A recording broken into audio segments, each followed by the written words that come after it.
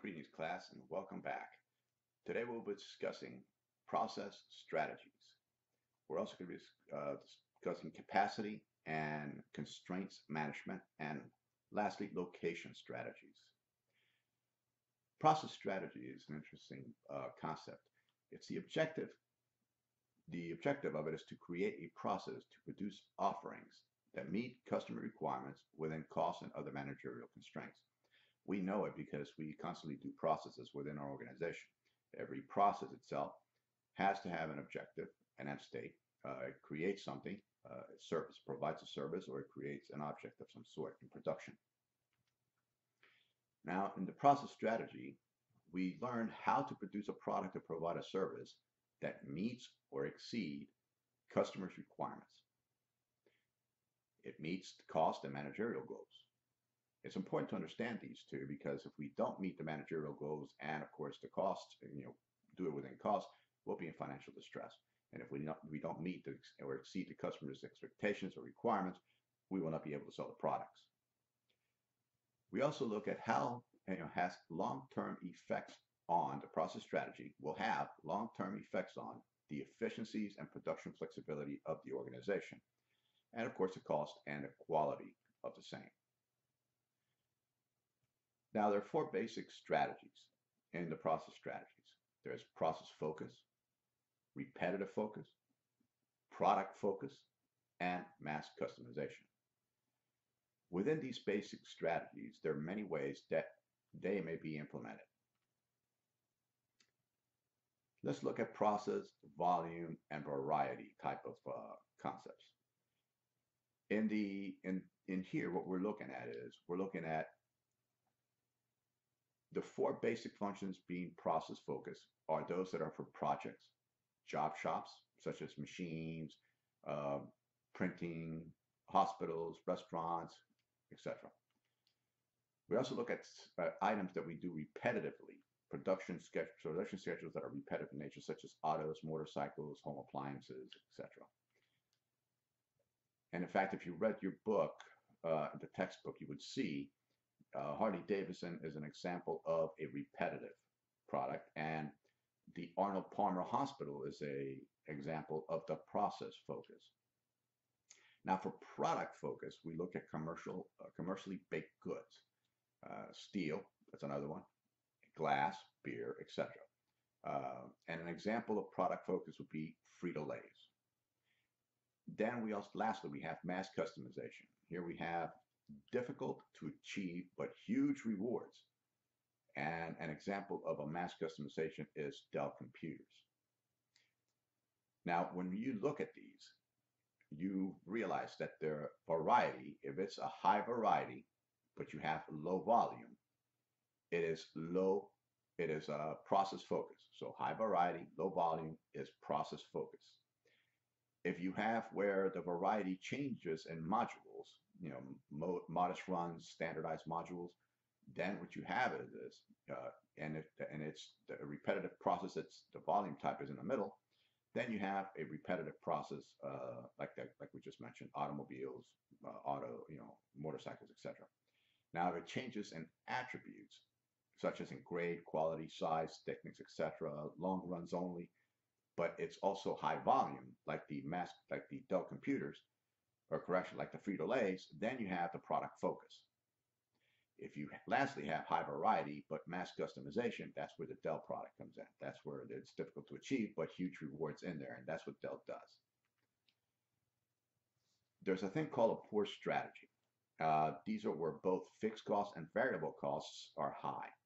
And in these areas where it's poor strategy, it's sometimes effective, or if you go into the strategy, but if you do it the wrong way, it's going to be catastrophic at some point. So poor strategies are usually those that are not used only in circumstances that are exemplary for the organization to take to make income at that specific point in time. Then they switch back immediately to either high variety type products or changes in attributes, etc. Now, process focus continues by we continue with process focus by saying that facilities are organized around specific activities and processes. Generally, their general purposes, equipment, and skilled personnel are needed in them. There is a high degree of product flexibility. That's an important aspect to understand.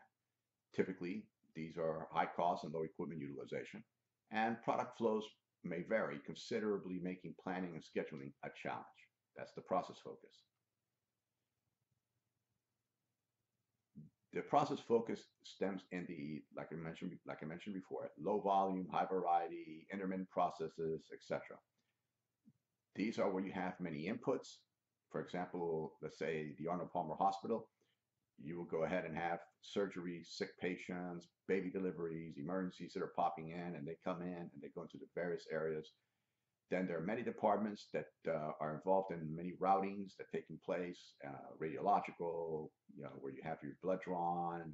All of this information is now gathered by the doctors to make decisions and then take actions to save patients and make them healthy and well. And there's many output types that go out there. The repetitive focus are facilities often organized as assembly lines, characterized by modules with parts and assemblies made previously. The modules may be combined for many output options itself. There is less flexibility than process-focused facilities, but it's more efficient. When we look at the repetitive focus and we look at the Harley-Davidson, we know that it's modular. And what happens is you have raw materials and module inputs coming in, such as the various engine models that are in there, and then wheel modules, and the framing may be slightly different, etc. And then they come in. You then put them into production and you assemble them, and then of course you have various types coming out, various type of motorcycles coming out. In the product focus, we deal with facilities that are organized by product, high volume but low variety of product. Long, continuous production runs enable efficient processes and maximize financial returns. Typically, high fixed cost but low variable cost, and generally less skilled labor. Product focus, the example we provided to you was Frito-Lay's, and what happens is you have few inputs like corn, potatoes, water, seasoning, mix it all up, and you produce the chips. Out comes the various sizes. Excuse me. Out comes the various sizes and shapes and packaging. Mass customization is the rapid, low-cost production of goods and services to satisfy increasing unique customer desires. Combines the flexibility of a process focus with efficiencies of a product focus. We mentioned mass customization. An example is the Dell computer. These are a combination of many parts and components, such as the chips, hard drives, software, and the cases that they come in. They put them together, and out comes the various types of Dell PCs that you requested. Mass customization is imaginative product design, flexible process design, tightly controlled inventory management, tight schedules, responsive partners in the supply chain. We also have the crossover example that we have to go ahead and provide you because we want to find out where the crossover points are. And the example we're going to try to give you is to evaluate 3 different accounting software products. So I used to be an accountant, and at that point it was very important to have software products, because if not, you'd be doing it by pencil and paper. So when it first came out, we ended up having the rudimentary type DOS manipulated systems. We didn't have WYSIWYG or any of that stuff that we currently have now. But it was an important aspect because it was the beginning of the Excel spreadsheet, believe it or not. And it wasn't Excel back then, it was Lotus 1, 2, 3. So I just dated myself, and you can see how far we've come along in a short time. But let's calculate the 3 different accounting software products and calculate crossover points between software A, B, and between B and C. So let us assume that software A has a total fixed cost. Remember, you got to figure out what the total fixed cost is and the dollars required for accounting, for the accounting report.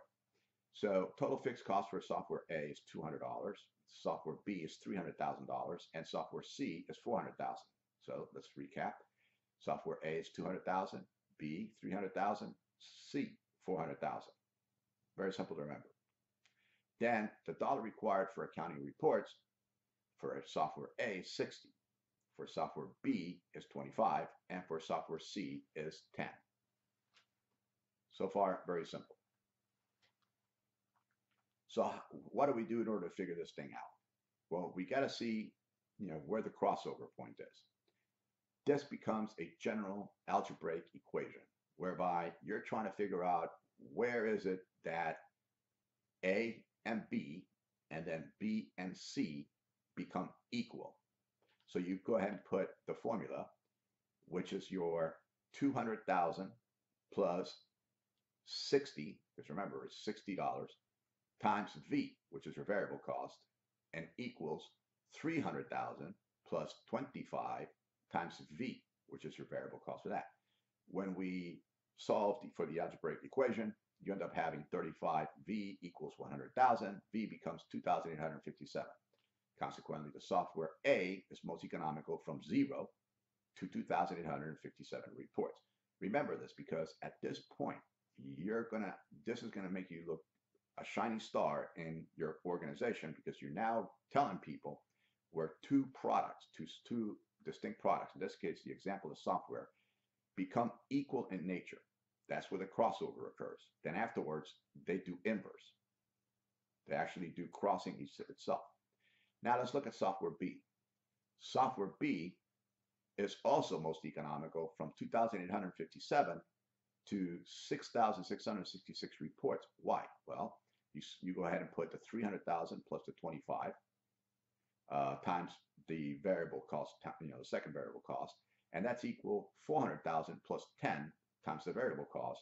When you solve the algebraic equation, it gives you 15 times V, where the variable cost equals 100,000. You solve for V, and the second variable cost is 6,666. Simple math, right? But now you understand what, the actual points where they become most economical. A, from 0 to 2,857, and software B from 2,857 to 6,666 reports. Consequently, what you have is in the low volume area, you notice that your fixed, for process A, you would notice that your fixed costs are less and your variable costs increase. And as they move forward to process B, fixed costs increase, variable costs decrease, and then process C would have the highest number of fixed costs but has the lowest quantity of variable cost. So when you put this in a regular ordinary XY chart, you'll see that when you bring in the information, you'll notice that your fixed cost goes from 200,000 and has a upward going slope of about 60% on or about. You then have a total process for B, and that would from 300,000, and that would have a forward slope of about 45. And then C, that would start from 400,000 and has a 35% slope on there, moving from left to right. And then where do they cross over is the numbers that we just spoke about. It's very, very interesting concept, and it's fun to do, but at the same time, it's very informative to know when these crossover points are, so you know when to produce at what point. The next thing we will be talking about is capacity management. And capacity management in itself is an important aspect of when things are to be occurring. When do you want to produce? So what you're looking at is the definition of capacity would end up being the throughput of the number of units a facility can hold, receive, store, or produce in a period of time. That's what it is. Determines fixed costs. So capacity will determine what your fixed cost is. It determines if demand will be satisfied. And we use three-time horizons. Now, we want you to understand that there are little concepts in here we're going to be talking about, which are like bottleneck analysis, theory of constraints, the break-even analysis, and reducing risk with incremental changes. One of the things we have to also understand is that we want to apply, in order to find this information out, the expected monetary value to capacity decisions. Now, expected monetary value is shortened into EMV. Applying investment analysis to strategy-driven investment is another item that we'd like to do. When you combine the EMV and the strategy-driven investments, we come up with a pretty good decision-making process, when it comes to understanding what we're trying to do. So let's look at capacity, because that's one of the first things we want to solve for. The throughput, or the number of units a facility can hold, receive, or store, we identify then what you're planning over a time horizon. Where do all of this capacity do we have, and for what period of time? There are 3 time horizons. Remember, I mentioned that just a few seconds ago. Well, we're looking at the long-term, long-range planning. All right. These are for designs, of new products. We add or sell existing long lead time equipment, acquire or sell facilities, and acquire competitors. It's not easy, thinking forward, because you have to have capital. So you have to be generating the capital prior to and deciding when to go ahead and initiate the decision-making process of buying competitors or acquiring them, merging, or where they become the minor, acquiring, sell facilities, etc. Then there's the intermediate range planning. This is called aggregate planning. Here we subcontract, we add or sell equipment, add or reduce shifts. We also build or use inventory, more or improve training. So we either increase the training, the more, or we improve the quality of the training itself. And we add or reduce personnel. The last one being short range planning, which is also scheduling. And here's where we schedule jobs, schedule personnel, allocate machinery, etc. Most of us will deal with the short range planning. Right? It's difficult to adjust capacity as limited options exist at these points. So there's 2 times that this occurs where we have limited options to adjust, and that is at the long range planning and at the short range planning. The reason for that is this: in the long range planning, you are thinking in the future, and you are going to modify your entire framework of the organization around these new objectives, but you have to come up with the financing. In the short range planning, your budget has already been cycled and approved. So when you have to be flexible, unless your budget has a large and robust reserve, which a lot of budgets don't, then you're stuck with the scheduling of jobs, etc. So you have some leeway, but it's difficult to adjust capacity because you're limited. You have the limited options. Now, how to design an effective capacity? The first thing you have to understand is what the definition of design capacity is, and that is the maximum theoretical output of a system. And it's normally expressed in some form of rate. So in a rate, that means you have to have a numerator and a denominator. Right? So just remember that. Effective capacity is the capacity a firm expects to achieve given current operating constraints, often lower than design capacity. So let's talk a bit about utilization. Utilization is the percent of design capacity actually achieved. Again, you're going to have a numerator and a denominator. What does it mean? Well, utilization is actual output divided by design capacity. Remember that formula. Efficiency is the percent of effective capacity actually achieved. So it's usually an efficiency rating. So you look at, okay, what's the efficiency rating of X, Y, whatever. Usually we look at air conditioning as efficiency rating, or we look at efficiency rating for electrical products, etc., like a refrigerator. But you can use this for efficiency rating for almost anything. As long as you have an actual output and you know your effective capacity. When you divide actual output by the effective capacity, you now know the rate of efficiency.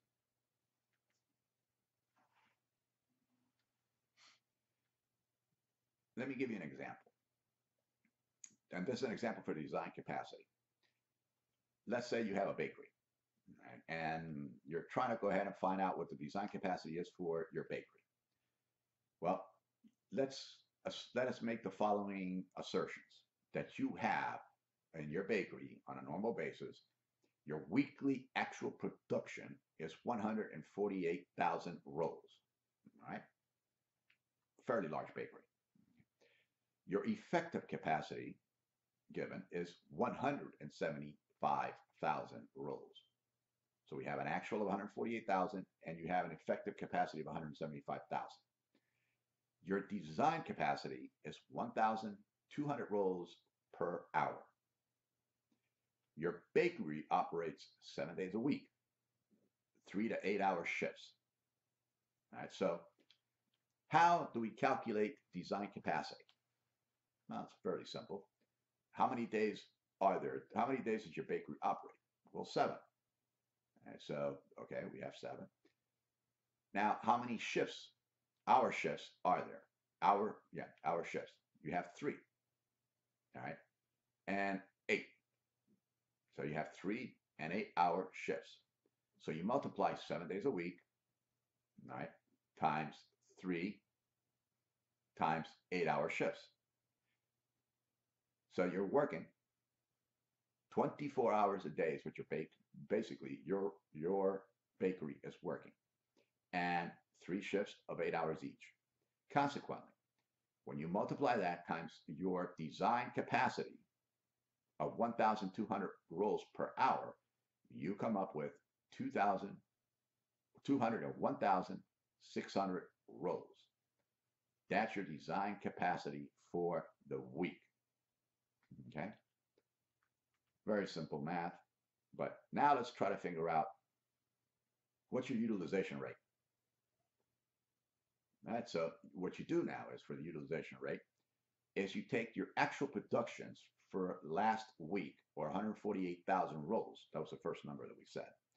And you divide that by the design capacity, which we just finished calculating it at 201,600 rolls. That gives you a utilization rate of 73.4%. Not bad. Is there room for improvement? Sure, you can reach up all the way up to 100% utilization rate. Can you go beyond that capacity? Can you have capacity greater than 100%? Yes, you can. All right? But it all depends if your machinery can actually perform it or take it. There are some that cannot. There are some that can. I've seen manufacturing where capacity rates 120% of the money. So it's just how to sequence it, and it does put stress on the production line. But if you need to do it for emergency purposes or it's very lucrative, then you would do it. Now let's talk about the actual efficiency. We look at the actual production last week, which is 148,000 rolls, and the effective capacity of 175,000 rolls. When you divide the 148,000 by 175,000, you get an efficiency rating of 84.6%. Now let's look at design capacity. We continue with the bigger example, of course. Remember that your actual production last week was 148,000. Your effective capacity was 175,000 rolls. Your design capacity, we calculated at 201,600 rolls per line. And your efficiency rating was 84.6%. And your expected output of new line is 130,000 rolls. All right, so we got that information. So how do we look at design capacity? Well, how do you calculate design capacity? You take the 201,600 rolls per line, that's your design capacity, multiply it times 2, right?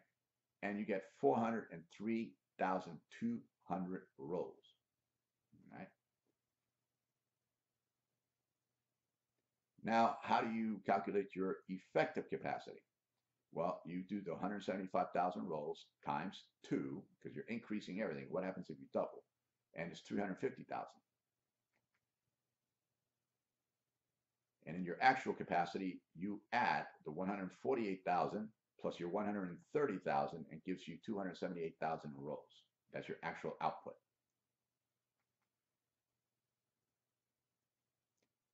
How do you calculate your utilization rate here? All right, well, in this case, you have 278,000 divided by, because remember, that's your actual output, 278,000 rolls, divided by 403,200, which we calculated was your design capacity at double the size. That gives you 68,000 or 68.95%. And your efficiency is 278,000 divided by 350,000, giving you 79.43%. Right? Now you could follow this. You could identify this in your book because the example is in your book. Let's talk a little bit about capacity and strategy. Capacity decisions impact all 10 decisions of operations management, as well as other functional areas of the organization.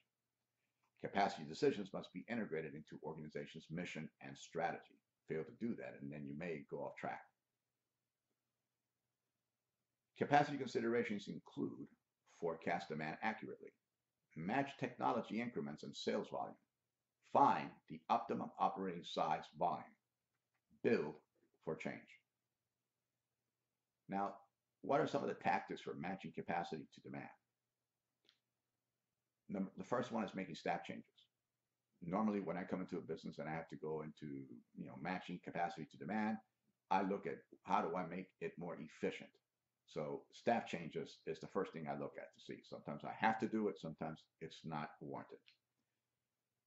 Adjusting equipment is another, purchasing additional machinery or selling or leasing out existing equipment. Another thing you can do is you can also look at where your products are located within the assembly line. You may want to move them around so that they can go ahead and be less time for an employee to take a equipment from one station to another. This is improving processes to increase throughput. The other one is redesigning the products to facilitate more throughput. Another one is adding process flexibility to meet changing product preferences. And of course, you may have to close facilities. Remember I spoke about bottlenecks, and that's exactly what it sounds like. It's what it is. Bottleneck is when you have constraints of your capacity. You're limited by the amount that you can push through because there's one area of the flow that is not allowing you to push more than that you've reached capacity in that bottleneck area.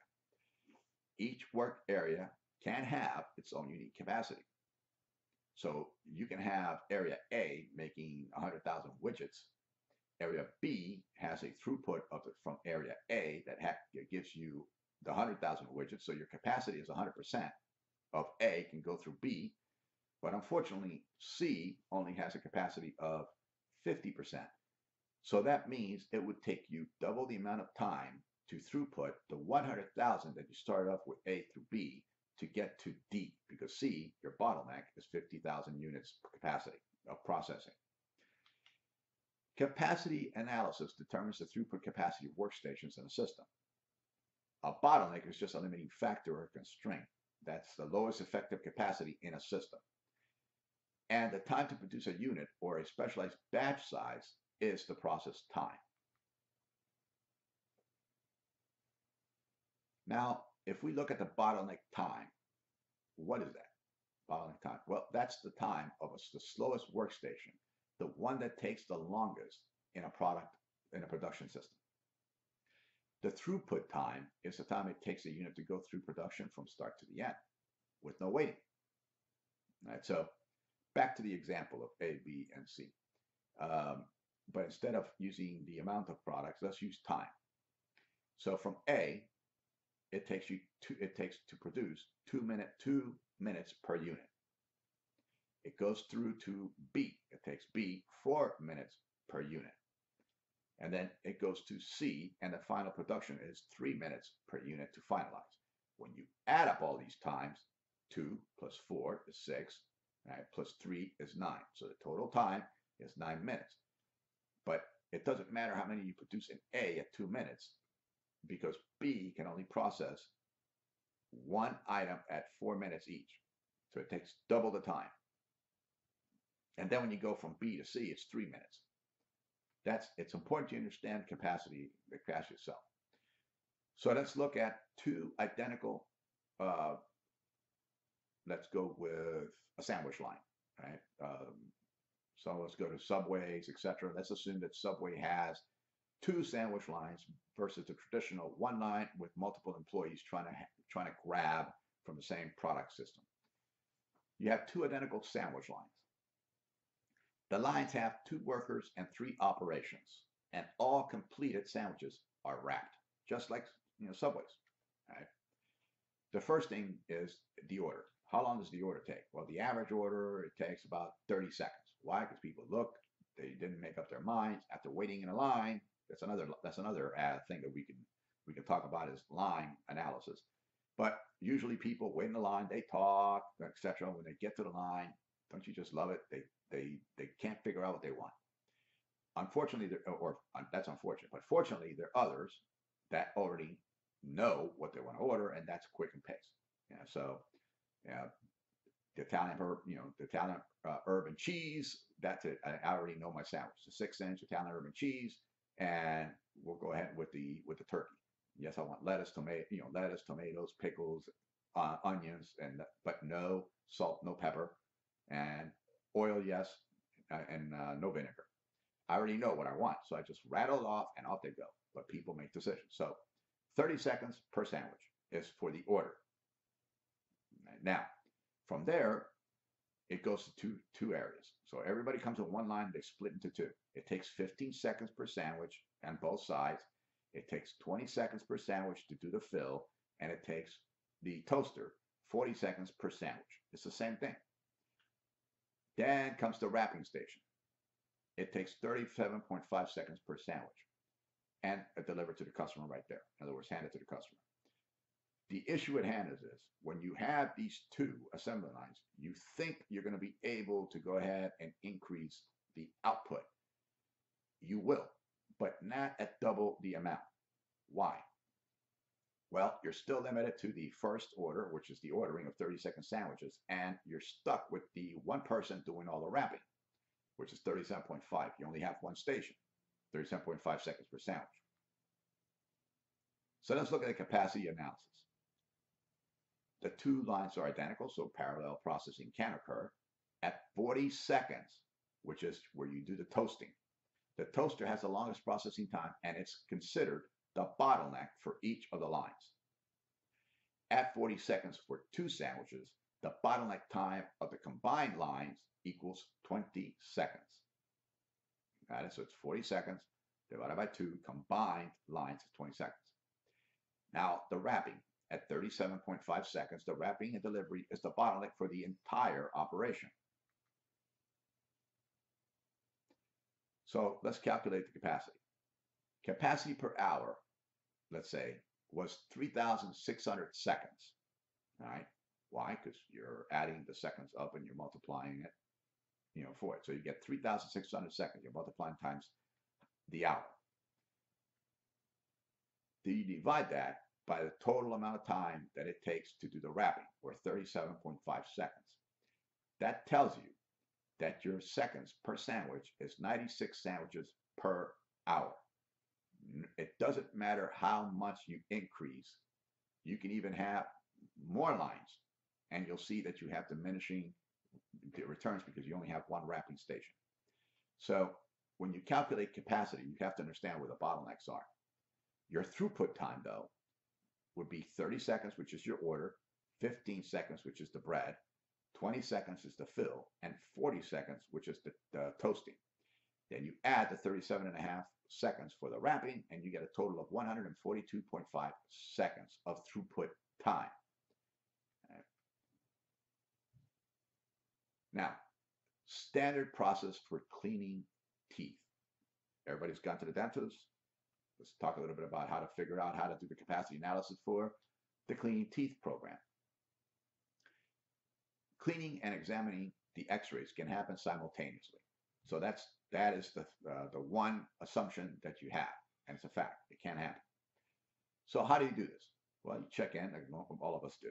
Check in, fill out the paperwork, etc. Right? There's new methodology now that you can actually use an app. You go to the app and you tell them a lot about yourself. So you're actually pre-filling before you even get to the office. You're pre-filling all of this. That is excellent time management in using automation to your advantage in the medical field. You enter, you check in, everything's fine. Go immediately to the X-ray area, and you either take a scan or a panoramic view of your teeth. That takes about 2 minutes per unit, per person. And you got to go to develop. Now, in today's technology, the development is almost instantaneous because it goes from the X-ray to digitization, straight to the screen, the technician reviews it for any anomalies or imperfections, not of the teeth, but of the actual X-ray itself. Once it's okay, then they save it and they forward it over to the doctor and the hygienist. All right. Well, not to the hygienist, to the doctor. The hygienist then performs the cleaning. It takes 24 minutes per person. The examination of the X-ray takes 5 minutes per unit or per person. Then you go, the hygienist and the cleaning, to the dentist. So the dentist then looks at it for 8 minutes, looks at, talks with you and discusses things with you for 8 minutes, and then your checkout time is 6 because you got to pay. Right? And of course, future consultations. So now let's look at what this process entails. All possible paths must be compared. That's the first step. The next is the bottleneck. Let's identify what the bottleneck is. Well, the bottleneck, it happens in this case to be the hygienist because it takes 24 minutes. The hourly capacity then would be 60 minutes divided by 24, or 2.5 patients per hour. X-ray exam path is 2, which is the 2 minutes of check-in, plus 2, which is your 2 minutes of taking the X-ray, plus 4, which is developing the X-ray, plus 5, which is the X-ray exam itself, and 8, which is the dentist, and finally the checkout, 27. The cleaning, on the other hand, is the same, except, all right, you go to the hygienist and it takes you 24 minutes, and then you substitute everything, you keep everything the same, it takes you 46 minutes for cleaning the teeth.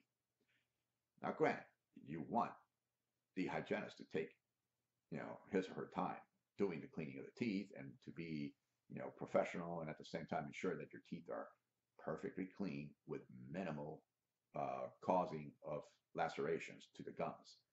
All right, so you want the hygienist to, be careful and take his or her time. But the longest path involved is the hygienist and clean the teeth. Patients should complete in 46 minutes.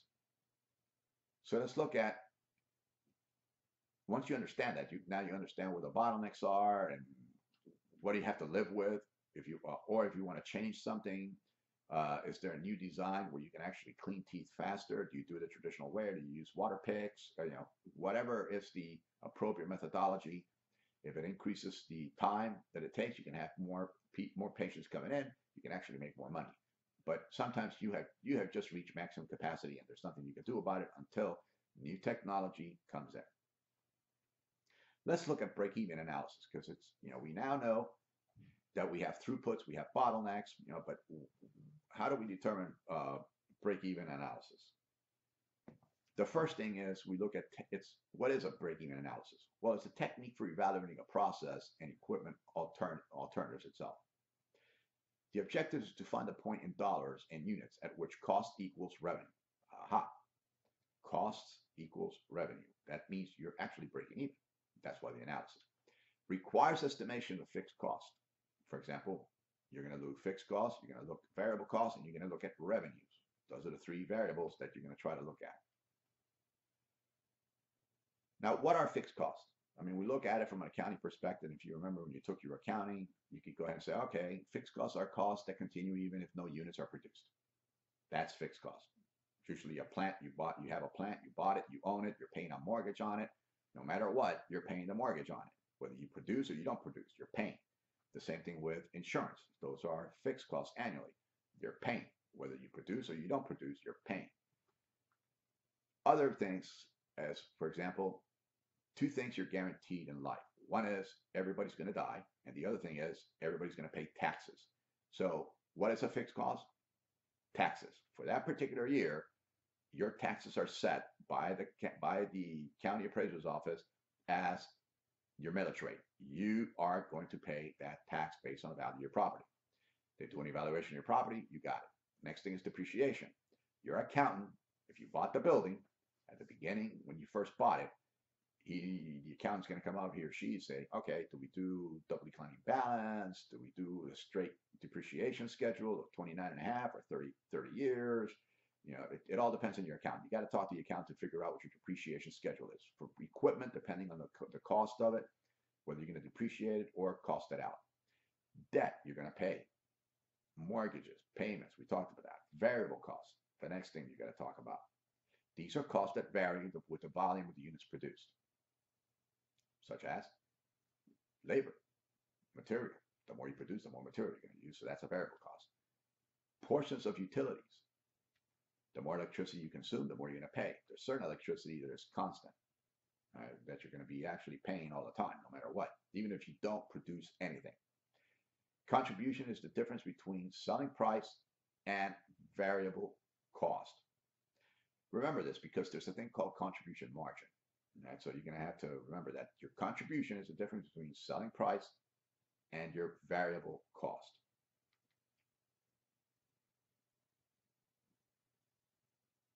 You also going to have to find out the revenue function. So the revenue function begins at the origin and proceeds upward to the right, increasing by the selling price of each unit. This is where the revenue function crosses the total cost line, is the break-even point. We have that. This is, so if we have the revenue function, that is where it begins at the origin and proceeds upward and to the right. So you have to start at the bottom, at the very crux where the X and Y axis meet, and it goes up. Now, depending on the level of revenue function, is your actual, whether the slope is higher or lower. When the revenue function crosses the total cost line, that's your break-even point. And what is total cost line? Variable and fixed.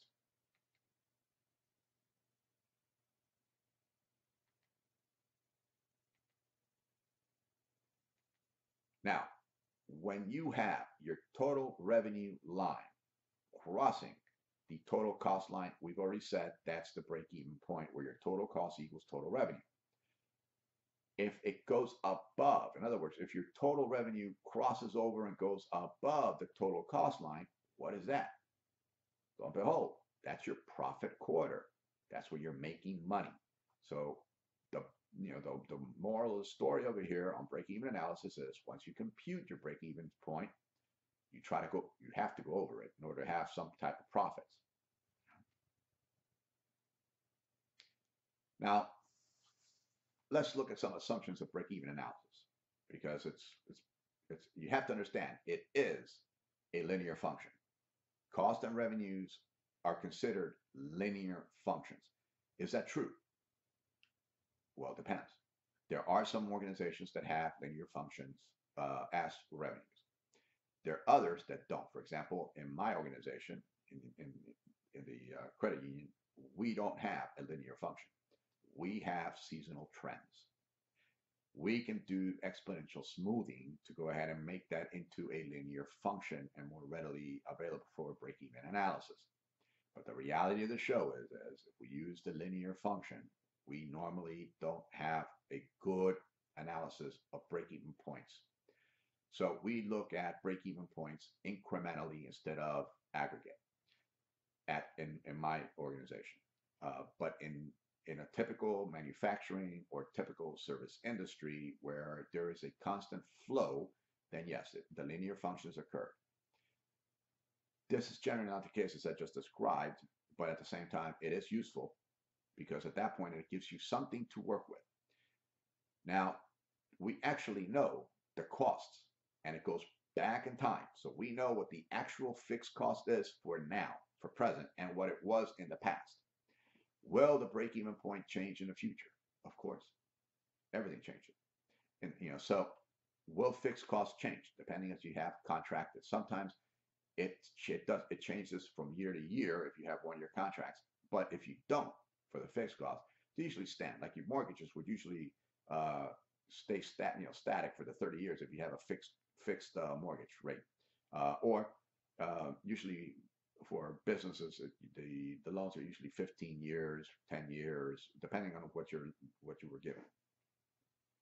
But we know these costs. That's the important thing is. Time value of money is another thing that we have to understand, but it's often ignored. when we do the break-even analysis. Why? Because we're trying to keep it simple. That's all. Can you do the break-even analysis? Absolutely. So now let's look at some definitions here. What we call the BEP X, or break-even point X, that means it is the break-even point in units. So BEP X is break-even points in units. Let's remember that. The next one is break-even point S, all right? And well, it's the actual dollar sign. It's break-even point dollar sign. And that's the break-even point in dollars. So you have break-even point in units and break-even point in dollars. P is the price per unit, and that's after all the discounts. Your X is the number of units produced. Your capital T, capital R is total revenue, which is also, capital P, little x. Your F is fixed cost. Your V is variable cost per unit, and your TC, capital T, capital C, is total cost. Total cost is also equals to your fixed cost plus variable costs. All right, so remember that. Always remember, total cost is fixed cost plus variable cost. If you know that little formula, life will be a lot simpler and smoother for you in developing all of these wonderful analysis and stuff. So when does the break-even point occur? Well, we just said it's when your total revenue equals your total cost, correct? Or when your P, little x, equals your total cost, which is your F, your fixed cost, plus your variable cost in units. All right. Now, your BEPX would end up being, or your break-even point in units would end up being your fixed cost divided by, right, your price per unit after all the discounts minus your variable cost per unit. Can this be found out? Of course it can. Right? Now, once you figure that out, now you know how many units you have to make in order to break even. And of course, that's your target point to go above it. So if your total break-even point in units was 1,000 units per day, that's your break-even point. All right, so we don't have, in my credit union, we don't have a break-even point per unit. Why? Because the price is not fixed. In other words, we don't give the same loan to everybody. Everybody has a tailor-made loan. That's why for a break-even point, it's not there. We have it though, a break-even point in dollars. Now, how do you solve for this? Well, the break-even point in dollars is break-even point X, which is unit, P, which is price per unit, equals fixed cost divided by price per unit minus variable cost times P, price per unit. So, in order to solve the equation, all you have to worry about is the fixed cost divided by 1 minus variable cost divided by price.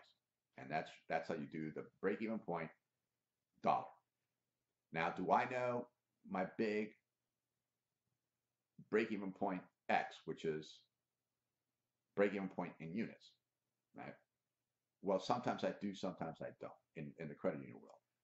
If I don't know the price, the break-even point in units, what I then do, right, is the fixed costs for the entire operation, right, divided by your price per unit after all discounts minus your variable cost per unit after all discounts times P.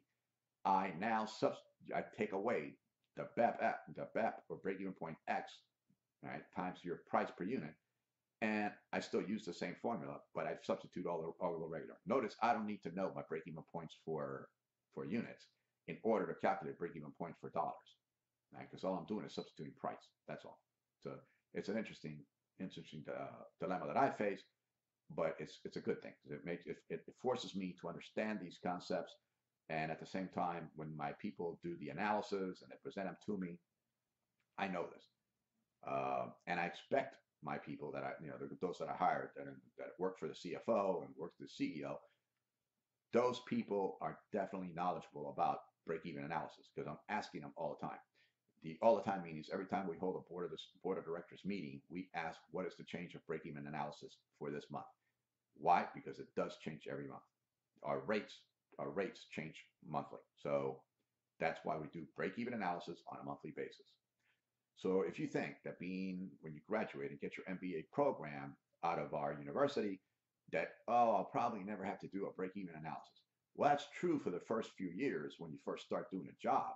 But then afterwards, as you start growing, you trust me, you're going to start figuring out that, oh my God, I should have remembered all this stuff and at least take notes and keep them. You will be doing break-even analysis very soon in your career.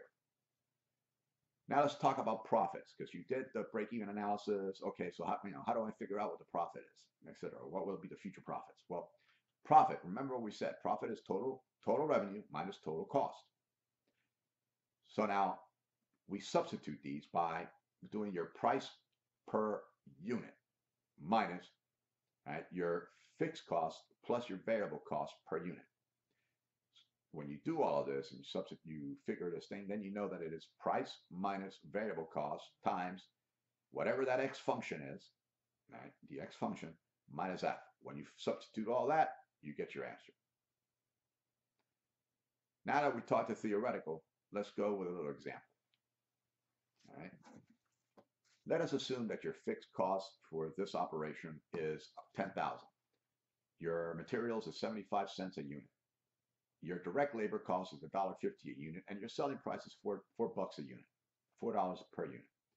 When you substitute all this using the BEP for dollar, break-even point dollar, you know that your fixed cost divided by 1 minus your variable cost divided by your price equals, you're going to substitute this. What is your fixed cost? 10,000. You divide that by, you take 1 and you subtract the function of $1.50, which is your variable cost.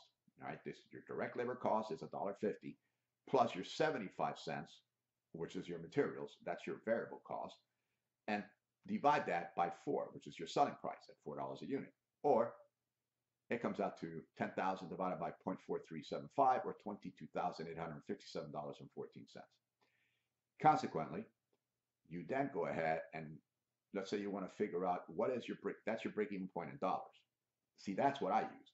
I know that I have to go ahead and make, let us assume here, $22,857.14 in loans every 2 weeks in order to break even. Now, this is not a true statement. It's a lot more than that. But this is the how do you review this thing. So if you make less, you know that that particular biweekly schedule, you didn't meet your objectives. You didn't meet the BEP. Now, hopefully your BEP, your break-even point is not your objective. It's higher than the break-even point. You want to make a profit. If you want to do the BEP for X, substituting all of this, and you know it's your fixed cost divided by your price minus the variable cost, which when you substitute the numbers I just said, is 10,000 divided by $4 minus $1.50 plus 75 equals $5,714. Now let's talk about location and importance of location. And we'll end there with this. Remember, in real estate, the mantra is location, location, location. It's the same thing in business. Don't just pick a location because it's the only thing available. You got to pick the location to make sure it's, it's appropriate for your business. That it's actually going to make sense for you. One of the most important decisions that your firm is going to be making is spending money on a location, because that's a lot of money. It's going to, if you're doing worldwide, and you're moving around and you're buying locations worldwide, it's going to increase your global exposure in nature. A significant impact on fixed and variable costs, because that is your fixed cost, and decisions are made relatively infrequent, because you're not buying land all the time, you're not buying buildings all the time. These are long-term decisions, and once committed to a location, many resources and cost issues are difficult to change. The objective of location strategy is to maximize the benefit of location to the firm. Options include expanding existing facilities, maintaining existing and add some sites, closing existing, and of course you relocate someplace else. If it's not working out for you, you close it, you try to sell it, etc. I just saw close by where DuPont was closed down one of its sites that was a paint evaluation site. They closed it down. They didn't need it anymore, and they've been trying to sell that property for, I think, now 7.5 years. It's very tough to go ahead and sell, only because it's contaminated with a whole bunch of chemicals. So they're still trying, but they use some. They're now renting it out to another firm that is doing construction. As long as you don't dig, they're okay. Locations and cost. Location decisions require careful consideration, and you have to do proper analysis because once in place, location-related costs are fixed in place and difficult to reduce. Effort spent determining optimal facility location is a good investment. So what are some of the factors that affect your location decision? Well, globalization adds to complexity. Where in the world are you going to be moving to? Drivers of globalization include market economies, communications, rapid reliable transportation, ease of capital and capital flows, direct labor cost. And finally, you need to identify key success factor of the organization and the location. The first thing you got to do is country decision. Right? So, and what are the key success factor of that country? You look at, in my area, we call it the PESTLE. And we have, PESTLE is an acronym, political, economic, et cetera, technical, all of those. Now, you look at political risks, government rules, attitudes, et cetera. So is it appropriate for your company? Cultural and economic issues, location of the market, labor, talent, attitudes, productivity, cost, availability of supplies and communication and energy. Is there enough to support you? Exchange rates, don't forget those. Right? Exchange rates and currency risk. And then there's regions by locations. Do you want to, conduct operations in the northeast of the United States, in the southeast, in the central, so on? You look at key success factors such as corporate desires, attractiveness of the region, labor availability and cost and availability of utilities, environmental regulations. Do the governments give you an incentive to relocate there? And do they have proper fiscal policies? Proximity to raw materials and your customers. And finally, land construction and cost. So how do you make a site decision? Well, there's various ways, but one way to look at it is how large is your site size and is it adequate for you? Are you close by to air, rail, highway, and water systems? What about the zoning restrictions? There are zoning restrictions that prevent you from doing certain things that you have to do or you would like to do when you do expansions. Proximity to services, supplies as needed, and environmental impact, and customer density and demographics. So I leave you with this. Be careful with your site decisions because, for example, I live in South Florida. So consequently, there's a city called Doral. It is an affluent neighborhood. It is a predominant area hub for a lot of business enterprises. In fact, 60% of its makeup is business-related enterprises. Why is it a wonderful place to put a business in? Well, at the beginning, it was a great place because it is the closest city to the airport that has expansive capabilities. It also is very close to the port of Miami. Consequently, you can have a lot of rail, or not rail, you can have a lot of transport taking place by trucks, right close proximity to the I-95 corridor and the 826 corridor, and it's right there. The airport is literally next to the city. So if the price of the properties escalated to a point now that it is one of the most expensive areas to build and to purchase land. But if you got it at the right time, you made a good set of money. So timing is everything. Additionally, even though it costs a lot of money, location may be what you're looking for. So if you want to go into, let's say, work out of the city of Doral because it is a nexus for international expansion, you can actually create your products in the Miami, ship it to the port, or put it into an aircraft and get it out as fast as you can imagine. So it is important to understand facility location is paramount. And with that, I bid you good day.